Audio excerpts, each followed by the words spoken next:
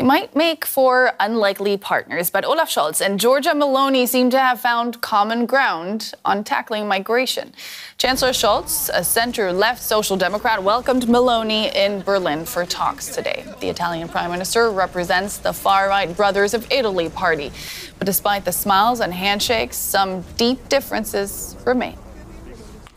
Two leaders with very different visions. One a social democrat, the other Italy's first far-right prime minister since World War II. Despite that, Germany and Italy have found common ground across multiple areas. But as the two countries seek to finalize a so-called action plan that covers environmental issues, economic growth, and aid to Ukraine, immigration comes up again and again. Giorgia Meloni was elected on a strongly anti-immigrant platform. Italy is on the front line of immigration to Europe. Boats from northern Africa arrive in Italy, but many on board want to travel further to Germany or other northern countries to seek asylum. German Chancellor Olaf Scholz has sought to tighten Germany's policy as well, making the country less attractive to migrants by limiting cash transfers and other policies. Earlier this year, the 27 countries of the European Union agreed to changes in migration policy to allow for the relocation of migrants across Europe, with heavy fines for countries that refuse to take their allocated share. But there are still deep differences. Rome has most recently clashed with Berlin over Germany's funding of NGOs that rescue migrants at sea and bring them to Italian ports. So far this year, well over 200,000 people have entered Europe's borders irregularly. That's far less than in some recent years, but still enough to keep the issue alive as social democrats and far-right politicians search for common ground.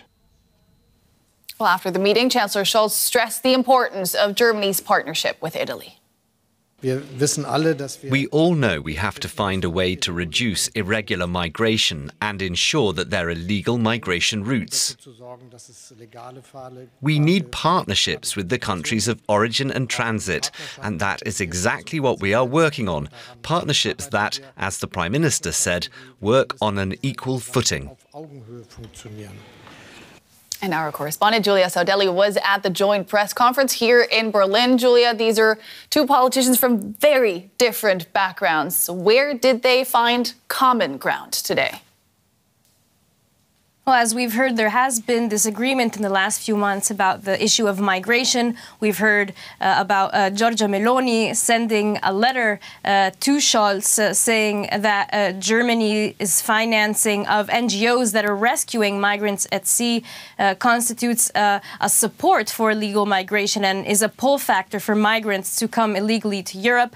On the other hand, Germany criticized Italy and accused it of not respecting EU laws when it comes to the distribution of asylum seekers in Europe. So there has been some tension in the past few months. But today, what we heard at the press conference was actually agreement. Both agreed that illegal migration to Europe has to be stemmed and that legal ways of migrating to Europe have to be made possible, and that the main way to achieve this is through partnerships with origin and transit countries.